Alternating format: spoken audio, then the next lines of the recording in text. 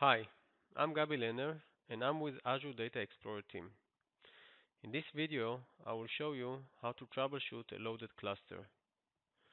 We will start with diagnosing that there is an issue, then we will analyze the root cause, and later on we will resolve the issue.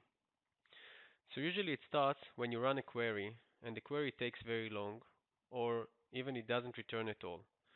So for example here I'm running a query that brings back 10 records from my commands and queries in a specific database. And I see that the operation takes very long and it doesn't return after more than 10 seconds or more than 8 seconds. So this is not something that I'm used to get from my Azure Data Explorer cluster. I want to see if it was a one-time issue or is it something that still happens. So I'm running the same operation again and I see that again it takes very long. So at this point, I need to assume that something is not healthy about my cluster and something happens which I need to find and resolve. So the next step is going and viewing the metrics of the cluster. I'm going to the metrics blade in Azure Portal and I start by selecting the CPU metric. Now I see that on average the CPU peaked and reached around 9% a few times in the last 24 hours. But at this point, I'm interested in the max values to see if there is some kind of an overloading happening in some of my machines. So I actually see that in the last 24 hours, I had a few times peaks of 100% CPU, which is not a healthy state for the cluster. Most of the time it was below 10%, but the peaks are the ones that interest me at this point. So in order to better see the issue, I'm going and filtering the time range only to the last 30 minutes to see if the problem still occurs and to see if it's very severe. So actually I see that in the last 30 minutes, most of the time the max values for my CPU were around 100%, which is not a good state for the cluster and I need to understand why this is happening.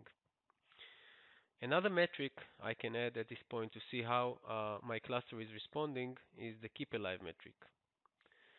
This metric basically says whether the cluster is responding to queries sent to it.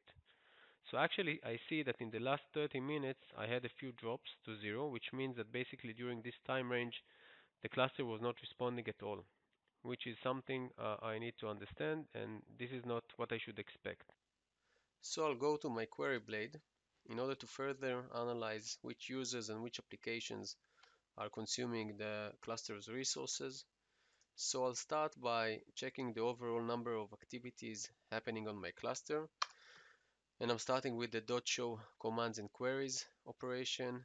And then I'll summarize the total activity number and bin it per 1 day.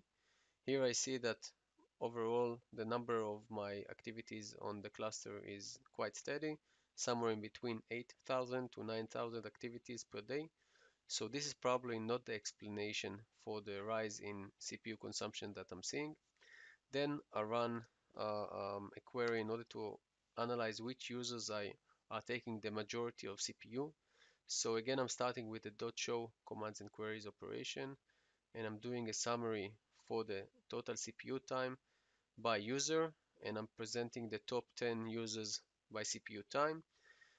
So I can go to each of these users and try to check what kind of queries they are running against the cluster and whether these queries can be optimized or whether these queries should be executed on a different cluster.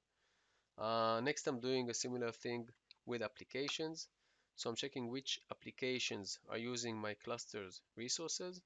So I see here that mainly Power Query and Custo Explorer are the big consumers from application point of view.